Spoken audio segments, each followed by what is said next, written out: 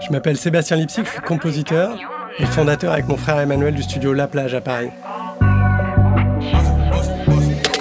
Nous avons fondé le label Laplage au départ pour produire de la musique électronique et on s'est retrouvé très rapidement à faire de la musique à l'image pour la télévision, les séries, le cinéma et la publicité.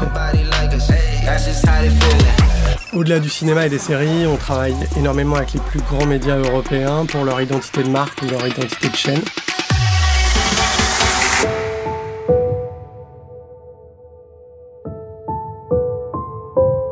Ce qui caractérise le son Laplage, c'est l'obsession qu'on a de la texture sonore.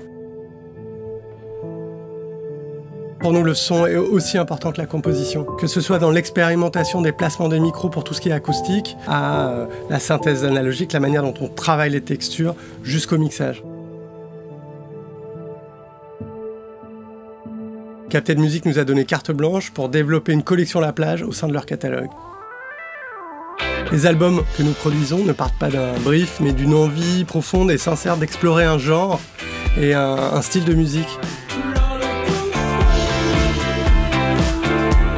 On produit les albums de cette collection comme des albums d'artistes, comme des projets d'artistes, avec une exigence folle, avec le souci du détail, avec le souci de la sincérité, de l'émotion, et on est convaincu que tous ces éléments, à la fin, se ressentent.